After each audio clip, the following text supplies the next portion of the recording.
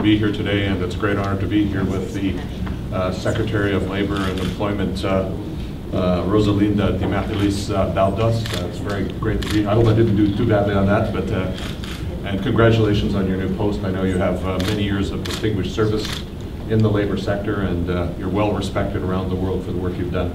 And I'm very pleased to be here with our Minister of Culture, Heritage and Tourism, Flor Marcelino. And Flor Marcelino was the first woman of color, first Filipino woman elected to a legislature in Canada, so you can be very proud of her. She's also the first minister of Filipino background ever appointed to a cabinet in Canada. So we're very proud of her. And Flor, could you just stand up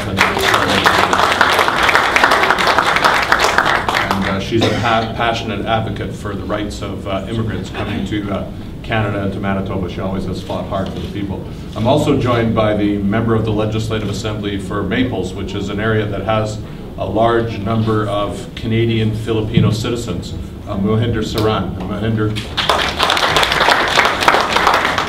Mohinder himself is an immigrant to Canada, and he knows the struggles of establishing yourself and fighting for the rights of workers in his workplace. Mohinder worked at one of our major community colleges, Red River Community College, and always worked hard to make sure his people that he worked with were advanced and treated fairly as well. So today, we sign an agreement which you have told us is a model agreement.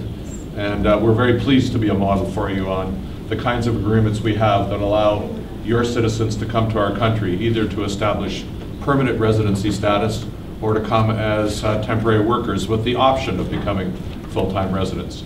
And in Manitoba, we believe 50 to 60,000 people of Filipino background living in our community. They started coming in the 1960s. They were in the garment workers. They have since moved on to become teachers and healthcare workers and lawyers and participate in all walks of life in Manitoba. They make a tremendous contribution to the community. I must say they're very good basketball players as well.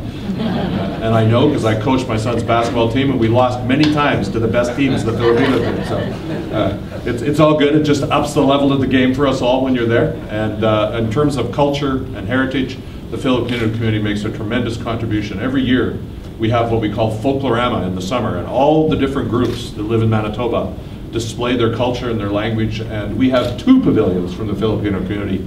And Flor and Mohinder and I visited them this summer, and they had spectacular performances showing the traditions that they come from, modernizing the dances and integrating their history, their language, and their culture with the Canadian way of life. And that's exactly what we want in this agreement. We want an integration that respects people's background and history and way of life and protects them as workers. And we have brought in legislation that puts a high standard on the ethical treatment of workers that come to Manitoba, because they're citizens, they're people. All people deserve the same rights and dignity. And when you're a working person, that's what you do every day. How you are treated every day is fundamental to how you feel about yourself. So we have put high standards in place to protect our workers. They have the full protection of our labor laws. They can become a full-time resident after 6 months of being a temporary worker. And we know that that kind of an agreement actually makes it better for them. They don't have to pay these high fees to come to our country. Our government workers will support them to register and get through all the paperwork. And then we have a strong settlement program that allows people to get access to housing, access to good schools, and access to good support services. And Minister Marcelino was saying that after a couple of years in Manitoba, people can afford to own their own home. And when you start to own your own home, that's when you put down roots, of course, right? You have stable schools, stable home, and that's the kind of thing that we want to encourage in our province. So we're very pleased to be a model. We are delighted to work with you and your government. And it's not just about people coming and living in Manitoba. We also, in this agreement, want to see what we can do to pay you back for the privilege of having some of your citizens become Canadians. So we will work with you on education projects. I'll be visiting a school this afternoon and making a contribution there. We will work with you on training projects. We will work with you in the international fora that we participate in to advance the rights of workers. So we look forward to having a partnership with your country and your provinces as we go forward. And for us, it's an equal partnership.